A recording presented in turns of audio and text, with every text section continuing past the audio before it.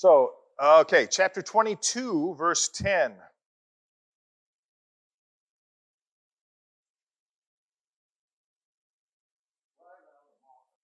So, verse 10, if you were studying this for yourself, what is something you would want to study in order to understand the meaning of that verse?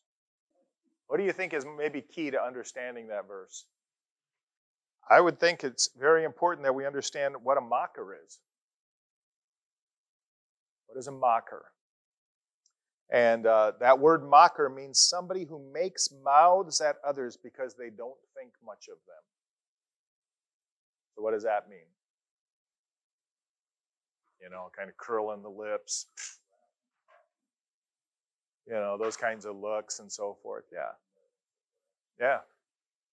So they're gonna mock them. They're gonna make faces at them. They're gonna make light of them. They're gonna put them down. They're gonna ridicule them.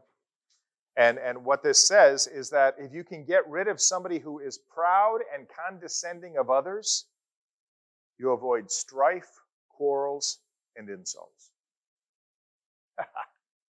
In other words, be wise about who you let into your circle of friends.